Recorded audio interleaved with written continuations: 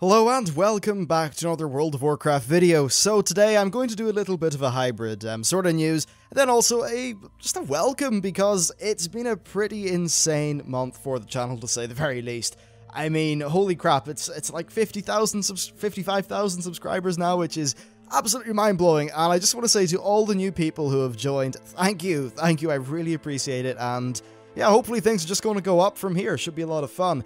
Now, a lot of you have probably seen there's been a lot of guides and stuff like that happening over the last, really over the last week. That might continue, and then I'll probably be doing raid guides as well, but I will be branching into other kinds of content. Don't worry, there's plenty of stuff to come, but if there are any specific things you want help with, maybe any ideas for a guide, or just video ideas in general, throw them down in the description. Plus, I will be restarting my Q&A series. And of course, now that Warlords of Draenor is actually released, I'm sure there are many new and interesting questions that people have, so be sure to leave them down in the description, and I will read through all those and put them in a list for when I next do the Q&A. Anyway, with all that housework covered, it's time to talk about the news.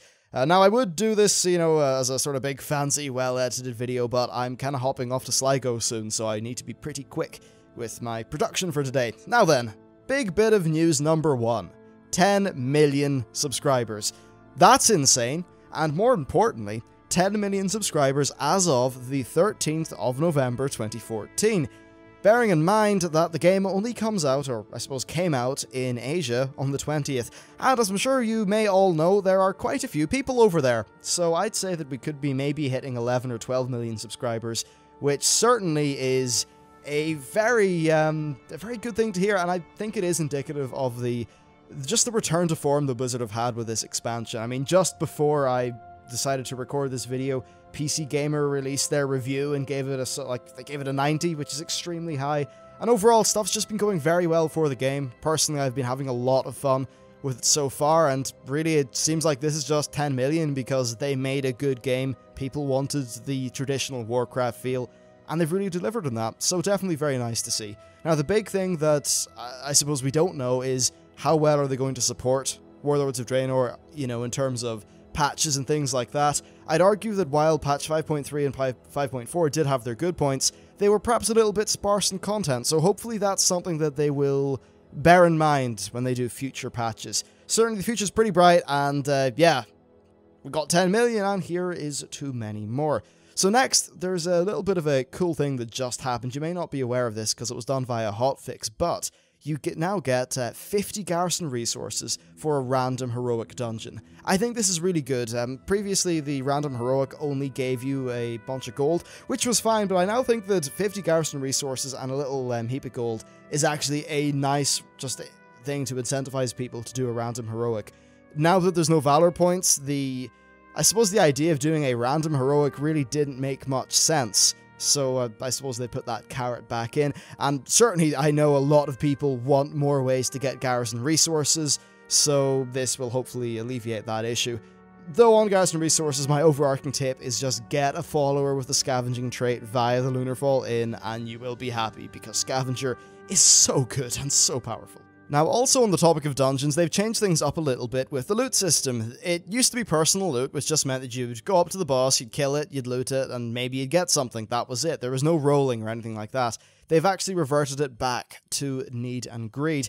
This is a decision that I personally am not for, because I think it just leads to more bullshit going on with randomers, and there was nothing wrong with personal loot. A lot of people said that it didn't feel as rewarding, but I would argue that as long as, if you're getting the same amount of usable drops per hour, then it's fine, and I think that on a large scale you are, so it should really be okay. Yeah, Blizzard actually said that they were a little bit surprised by the response to that change, because if you look at MMO Champion and the recent poll that they did, 65% of respondents wanted personal loot back. If you look at the forums, we've got capped and extended threads for people just saying, hey, we like personal loot for heroic dungeons. So I'd say that what will happen is maybe they'll add personal loot back in. One of the devs literally said, wow, I'm surprised by this reaction, we're undergoing discussions. So yeah, hopefully personal loot comes back. It would be nice if they maybe did one or two little tweaks, so perhaps you could get a bit of a compensation prize if the boss didn't drop a piece of gear. So maybe a bit of garrison resources, maybe something, I don't know. But yeah, that I think could be a good way to do it. Really though, no matter what Blizzard decide to do, I'm sure that someone won't be happy, and I don't really care enough to, well, really give a damn too much, so we'll see how it pans out. But anyway, time to talk about the 10th anniversary. So the event is now live, you can do Molten Core, and you can do Taran Mill. However, with that said, I do not recommend doing Molten Core. It's a little bit of a mess at the minute. Certainly there are LFR-related issues with coordination and all that stuff, but also there's a little bit of a bug where your group gets disbanded after 2.5 hours right before you're about to kill Ragnaros. That wasn't fun. So yeah, I don't have my helm, I don't have my core hound, but I have got 2 Ragnaros. It just, you know, the thing that says, you know, you are no longer in the group for this instance, we'll kick you out in 5 seconds. That just appears for everyone, and boom, you're gone. So a very annoying bug.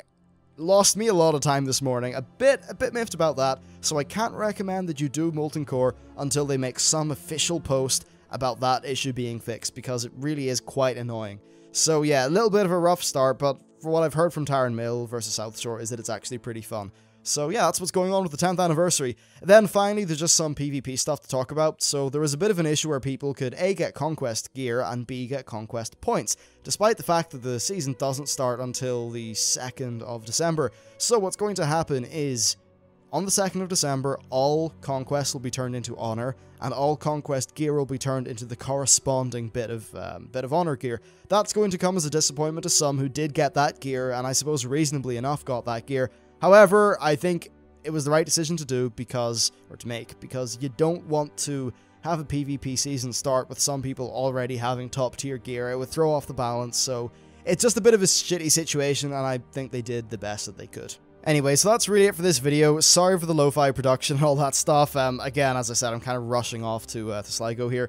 Now, I do have a bunch of videos already prepared, so don't worry, there'll be plenty of content over the weekend. And yeah, hopefully you enjoy that. But anyway, that's it for me. Thank you very much for watching the video. Thanks for subscribing to all the new people, and I will see you next time.